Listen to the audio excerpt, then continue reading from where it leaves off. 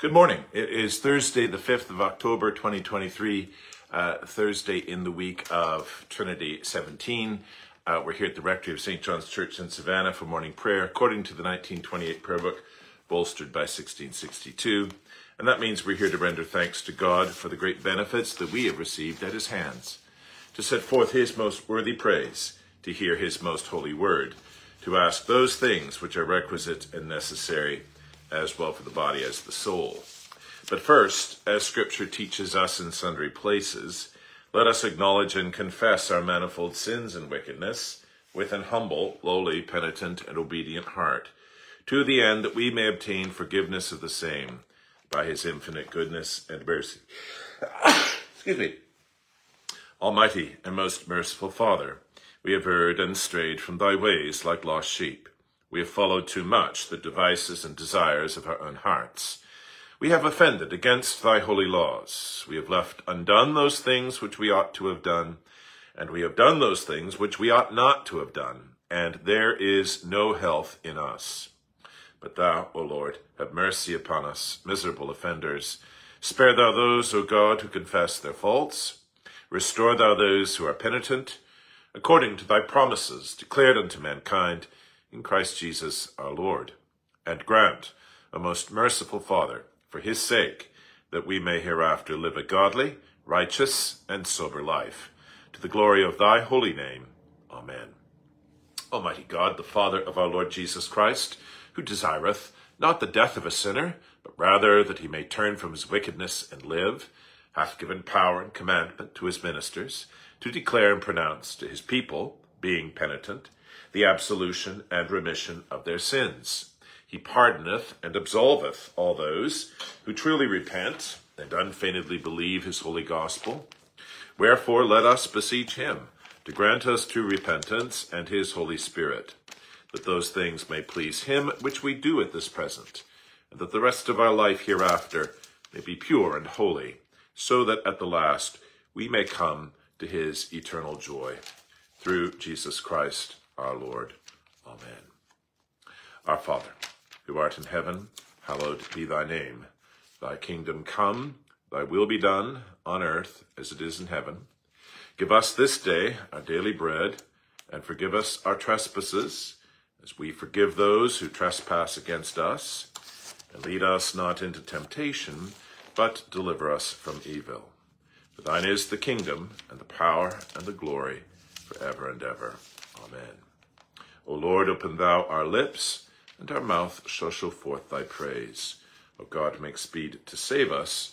O Lord, make haste to help us. Glory be to the Father, and to the Son, and to the Holy Ghost, as it was in the beginning, is now, and ever shall be, world without end. Amen. Praise ye the Lord. The Lord's name be praised. O come, let us sing unto the Lord. Let us heartily rejoice in the strength of our salvation. Let us come before his presence with thanksgiving, and show ourselves glad in him with psalms. For the Lord is a great God, and a great King above all gods. In his hand are all the corners of the earth, and the strength of the hills is his also. The sea is his, and he made it, and his hands prepared the dry land. O come, let us worship and fall down, and kneel before the Lord our Maker. For he is the Lord our God, and we are the people of his pasture, and the sheep of his hand. Today, if you will hear his voice, harden not your hearts, as in the provocation, and as in the day of temptation in the wilderness, when your fathers tempted me, proved me, and saw my works. 40 years long as I grieved this generation, and said, it is a people that do err in their hearts, for they have not known my ways, unto whom I swear in my wrath, that they should not enter into my rest. Glory be to the Father, and to the Son, and to the Holy Ghost, as it was in the beginning, is now, and ever shall be, world without end. Amen. The Venite tells us every day what worship is. We are to rejoicing in the rock, the strength of our salvation, literally the rock of our salvation. Rejoicing in the absolute security of our salvation, because it is a salvation worked by the Creator himself in his infinite power, who in his sheer grace and mercy has taken us as his own. And in the gratitude of faith, let us give our full attention to his voice as it resounds in his word, that we may know his will, do his works, walk in his ways, and enter into his promised rest. That is indeed the work of worship. Today, on the 5th day of the month at morning prayer, the Psalms are 24, 25, 26. They begin in the 1928 prayer book on page 368. And Psalms 24 and 26 both speak about the importance of moral integrity in the character, moral integrity, which belongs to those who are admitted into communion with the Lord, not as the basis of that communion, but as a condition of its being entered into or being received. And Psalm 25 in between rejoices in the, it's kind of a primer in prayer. So 24 and 26 have to do with what's required of us. Psalm 25 in between them explains how we are to obtain those graces from God himself in prayer. These are things to be asked for, which he has promised in his covenant. The earth is the Lord's. 24, you'll see, has some echoes that are picked up both in Advent and Ascension, Christ's coming to us, his going to the Father. The earth is the Lord's, and all that therein is, the compass of the world, and they that dwell therein. For he hath founded it upon the seas, and established it upon the floods. Who shall ascend into the hill of the Lord? Or who shall rise up in his holy place? Even he that hath clean hands and a pure heart, and that hath not lifted up his mind unto vanity, false gods, nor sworn to deceive his neighbor. He shall receive the blessing from the Lord, and righteousness from the God of his salvation. This is the generation of them that seek him, even of them that seek thy face, O God of Jacob. Lift up your heads, O ye gates, and be ye lift up, ye everlasting doors, and the King of glory shall come in. Who is this King of glory? It is the Lord strong and mighty, even the Lord mighty in battle. Lift up your heads, O ye gates, and be ye lift up, ye everlasting doors, and the King of glory shall come in. Who is this King of glory? Even the Lord of hosts. He is the King of glory. Glory be to the Father, and to the Son, and to the Holy Ghost, as it was in the beginning, is now, and ever shall be, world without end. Amen. Psalm 25, as I say, a kind of primer in prayer. Speaks of prayer as the exercise, indeed, of confident hope in God, and it gives praise to God for his his goodness and mercies manifested to his covenant people. So first, a word of prayer. Unto thee, O Lord, will I lift up my soul. There's the classic definition of prayers, the lifting up of the heart and mind to God. Unto thee, O Lord, will I lift up my soul. My God, I put my trust in thee. O let me not be confounded, neither let mine enemies triumph over me. For all they that hope in thee shall not be ashamed, but such as transgress without a cause shall be put to confusion. So that prayer is indeed hope in God. It's the exercise of hope in God. Show me thy ways, O Lord, and teach me thy paths. Lead me forth in thy truth and learn me, for thou art the God of my salvation. In thee hath been my hope all the day long. So hope, and then a willingness to be instructed, informed, and commanded. Call to remembrance, O Lord, thy loving mercies, thy tender mercies, and thy loving kindnesses, which have been ever of old. O remember not the sins and offenses of my youth, but according to thy mercy, think thou upon me, O Lord, for thy goodness. So not only instruction in the right way, but forgiveness for how we've erred and strayed from it. And now, praise of God's gracious mercy. Gracious and righteous is the Lord, therefore will he teach sinners in the way, just as we've asked. Them that are meek shall he guide in judgment, and such as are gentle, them shall he learn his way. All the paths of the Lord are mercy and truth, unto such as keep his covenant and his testimonies. For thy name's sake, O Lord, be merciful unto my sin, for it is great. What man is he that feareth the Lord? Him shall he teach in the way that he shall choose. His soul shall dwell at ease, and his seed shall inherit the land. The secret of the Lord is among them that fear him, and he will show them his covenant. So there's a sort of confident trust in the fellowship that God graciously vouchsafes to us. And now we turn back to prayer. Prayer especially for deliverance. Mine eyes are ever looking unto the Lord, for he shall pluck my feet out of the net. Turn thee unto me and have mercy upon me, for I am desolate and in misery. The sorrows of my heart are enlarged. O bring thou me out of my troubles. Look upon my adversity and misery, and forgive me all my sin. Consider mine enemies, how many they are, and they bear tyrannous hate against me. O keep my soul and deliver me. Let me not be confounded, for I put my trust in thee. Let perfectness and righteous dealing wait upon me, for my hope hath been in thee. And now in the last verse, he moves from the individual to the community, from the psalmist to the church. Deliver Israel, O God, out of all his troubles. Glory be to the Father, and to the Son, and to the Holy Ghost, as it was in the beginning, is now, and ever shall be, world without end. Amen. And Psalm 26 once again speaks of the integrity, innocence required of those admitted by grace into communion with God. Be thou my judge, O Lord, for I have walked innocently. My trust hath been also in the Lord, therefore shall I not fall. Examine me, O Lord, and prove me. Try out my reins and my heart, the reins of the kidneys, the seat of the emotions. For thy loving kindness is ever before mine eyes, and I will walk in thy truth. I have not dwelt with vain persons, neither will I have fellowship with the deceitful. I have hated the congregation of the wicked, and will not sit among the ungodly. I will wash my hands in innocency, O Lord, and so will I go to thine altar, that I may show the voice of thanksgiving and tell of all thy wondrous works. So you see, all this innocency, this integrity is not the basis of entrance into heaven. It's a response to the grace for which we give thanks, by which we've been called to it. Lord, I have loved the habitation of thy house, and the place where thine honor dwelleth. O shut not up my soul with the sinners, nor my life with the bloodthirsty, in whose hands is wickedness, and their right hand is full of gifts, bribes. But as for me, I will walk innocently. O deliver me, and be merciful unto me. My foot standeth right. I will praise the Lord in the congregations. Glory be to the Father, and to the Son, and to the Holy Ghost, as it was in the beginning, is now, and ever shall be, world without end. Amen. Reminded of the Lord saying to his servant, be innocent as doves.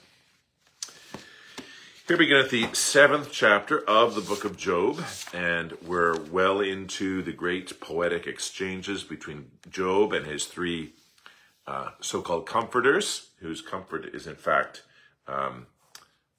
questionable. At chapter 7, we have a passage from one of Job's answers to them, and certainly a lament. Is there not an appointed time to man upon earth? Are not his days also like the days of an hireling? As a servant earnestly desireth the shadow, and as an hireling looketh for the reward of his work, so am I made to possess months of vanity, and wearisome nights are appointed to me. When I lie down, I say, when shall I arise and the night be gone? And I am full of tossings to and fro unto the dawning of the day. My flesh is clothed with worms and clods of dust. My skin is broken and become loathsome. My days are swifter than a weaver's shuttle, and are spent without hope. O remember that my life is wind. Mine eye shall no more see good. The eye of him that hath seen me shall see me no more. Thine eyes are upon me, and I am not. As the cloud is consumed and vanisheth away, so he that goeth down to the grave shall come up no more. He shall return no more to his house, neither shall his place know him any more. Therefore I will not refrain my mouth. I will speak in the anguish of my spirit. I will complain in the bitterness of my soul. Am I a sea or a whale, that thou settest a watch over me? When I say my bed shall comfort me, my couch shall ease my complaint, then thou scarest me with dreams, and terrifiest me with visions, so that my life chooseth strangling and death rather than life. I loathe it. I would not live alway. Let me alone, for my days are vanity, their wind. What is man that thou shouldst magnify him, and that thou shouldst set thine heart upon him, and that thou shouldst visit him every morning, and try him every moment? How long wilt thou not depart from me, nor let me alone till I swallow down my spittle? I have sinned. What shall I do unto thee, O thou preserver of men? Why hast thou set me as a mark against thee, so that I am a burden to myself? And why dost thou not pardon my transgression, and take away mine iniquity? For now shall I sleep in the dust, and thou shalt seek me in the morning, and I shall not be. A noble, eloquent lament on the shortness and uncertainty of human life, its ultimate insignificance considered in the perspective of this worldly life alone. Blessed art thou, O Lord God of our fathers, praised and exalted above all forever. Blessed art thou for the name of thy majesty, praised and exalted above all forever. Blessed art thou, the glorious throne of thy kingdom, praised and exalted above all forever. Blessed art thou in the firmament of heaven, praised and exalted above all forever. Let us bless the Father, and the Son, and the Holy Ghost. Praise him and magnify him forever. Amen. Here beginneth the second chapter of the epistle of Paul the Apostle to the Ephesians. After a magnificent first chapter, we have a magnificent second chapter. Ephesians really is a remarkably marvelous summary of all Paul's teaching. And here he talks about the effect of the gospel, which is of course, the expression of God's eternal purpose and Christ's redeeming work and the work of the Spirit in our hearts on the Gentiles of Ephesus, these outsiders, non-Jewish people who have received the gospel. And you hath he quickened, that is, made to live, you hath he quickened who were dead in trespasses and sins, wherein in time past ye walked, according to the course of this world, according to the prince of the power of the air, the spirit that now worketh in the children of disobedience, of course, Satan, among whom also we had all our conversation, manner of life, in times past, in the lusts of our flesh, fulfilling the desires of the flesh and of the mind, and were by nature the children of wrath, even as others. But God, who is rich in mercy, for his great love wherewith he loved us, even when we were dead in sins, hath quickened us together with Christ. By grace ye are saved, and hath raised us up together, and made us to sit together in heavenly places in Christ Jesus, that in the ages to come he might show the exceeding riches of his grace and his kindness toward us through Christ Jesus. For by grace are ye saved through faith, and that not of yourselves, it is the gift of God, not of works, lest any man should boast. For we are his workmanship, created in Christ Jesus unto good works, which God hath before ordained, that we should walk in them. Here endeth the second lesson. Blessed be the Lord God of Israel, for he hath visited and redeemed his people, and hath raised up a mighty salvation for us in the house of his servant David, as he spake by the mouth of his holy prophets, which have been since the world began, that we should be saved from our enemies, and from the hand of all that hate us, to perform the mercy promised to our forefathers, and to remember his holy covenant, to perform the oath which he sware to our forefather Abraham, that he would give us, that we, being delivered out of the hand of our enemies, might serve him without fear, in holiness and righteousness before him all the days of our life. And thou, child, shalt be called the prophet of the highest, for thou shalt go before the face of the Lord to prepare his ways, to give knowledge of salvation unto his people, for the remission of their sins, through the tender mercy of our God, whereby the dayspring from on high hath visited us, to give light to them that sit in darkness and in the shadow of death, and to guide our feet into the way of peace. Glory be to the Father, and to the Son, and to the Holy Ghost, as it was in the beginning, is now, and ever shall be, world without end. Amen.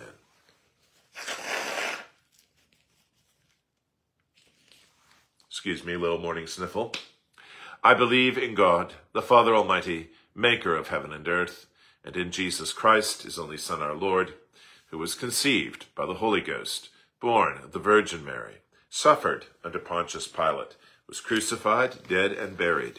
He descended into hell. The third day he rose again from the dead. He ascended into heaven, and sitteth on the right hand of God the Father Almighty. From thence he shall come to judge the quick and the dead. I believe in the Holy Ghost, the Holy Catholic Church, the communion of saints, the forgiveness of sins, the resurrection of the body, and the life everlasting. Amen. The Lord be with you, and with thy spirit. Let us pray. In the faith of Jesus Christ, let us claim the gracious promises of the gospel for ourselves, for each other, for those we love, for all sorts and conditions of men, both near and far throughout the world, that God's ways may be known unto them in the gospel, his saving health among all nations, for Christ's holy Catholic Church, for its unity in the truth of the gospel and in brotherly love, and for the clergy and people of the churches of Christ among all nations, and here in Savannah, and especially at St. John's, for the faithfulness of their witness and worship. For our country and all countries of the world, for their peace, order, and good government, and the deliverance of the peoples of the world from misery, strife, and oppression, especially today. Think of the people of Ukraine in their courageous fight against an unjust, aggressive belligerence.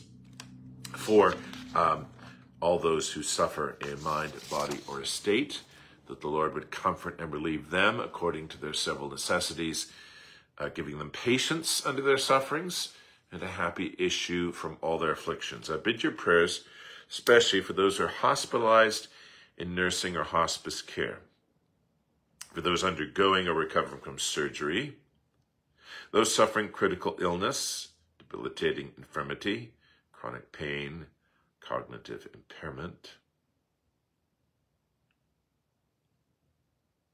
those dealing with anxiety, depression, or mental illness, those facing the challenge of sobriety.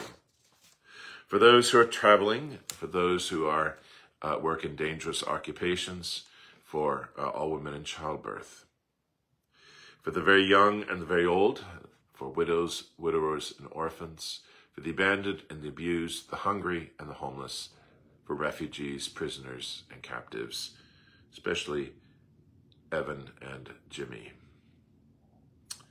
For those who are grieving,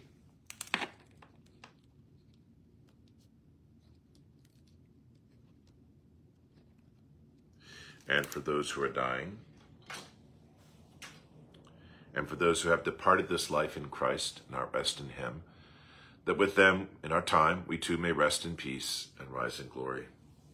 And this day, that being safe under the protection of the divine mercy, we may serve and please the Lord in all that is given us both to do and to suffer, not with eye service as men pleasers, as Paul puts it, but with singleness of heart, fearing God, as the servants of Christ. Lord, have mercy upon us. Christ, have mercy upon us. Lord, have mercy upon us. Our Father, who art in heaven, hallowed be thy name. Thy kingdom come, thy will be done, on earth as it is in heaven. Give us this day our daily bread, and forgive us our trespasses, as we forgive those who trespass against us. And lead us not into temptation, but deliver us from evil. Amen. O Lord, show thy mercy upon us, and grant us thy salvation. O Lord, save the state, and mercifully hear us when we call upon thee. Endue thy ministers with righteousness, and make thy chosen people joyful. O Lord, save thy people, and bless thine inheritance. Give peace in our time, O Lord, for it is thou, Lord, only, that makest us to dwell in safety. O God, make clean our hearts within us, and take not thy Holy Spirit from us. We pray for God's prevenient grace, the grace that goes before us, leads the way, and enables and instigates our response. Lord, we pray thee, that thy grace may always prevent and follow us, and make us continually to be given to all good works. Through Jesus Christ, thy Son, our Lord, who liveth and reigneth with thee in the Holy Ghost ever, one God, world without end. Amen. O God, who art the author of peace and lover of concord, in knowledge of whom standeth our eternal life, whose service is perfect freedom. Defend us, thy humble servants, in all assaults of our enemies, that we, surely trusting in thy defense, may not fear the power of any adversaries, through the might of Jesus Christ our Lord. Amen. O Lord, our heavenly Father, almighty and everlasting God, who has safely brought us to the beginning of this day, defend us in the same with thy mighty power, and grant that this day we fall into no sin, neither run into any kind of danger, but that all our doings, being ordered by thy governance, may be righteous in thy sight. Through Jesus Christ our Lord. Amen. From this Sunday's epistle, I beseech you that ye walk worthy of the vocation wherewith ye are called, with all meekness, lowliness and meekness, with long suffering, forbearing one another in love, endeavoring to keep the unity of the Spirit in the bond of peace. Word endeavor there means make it your duty. The grace of our Lord Jesus Christ, and the love of God, and the fellowship of the Holy Ghost be with us all evermore. Amen. The good Lord order this day and your doings in his peace, and grant you your prayers as may be most expedient for you, according to his good and perfect will.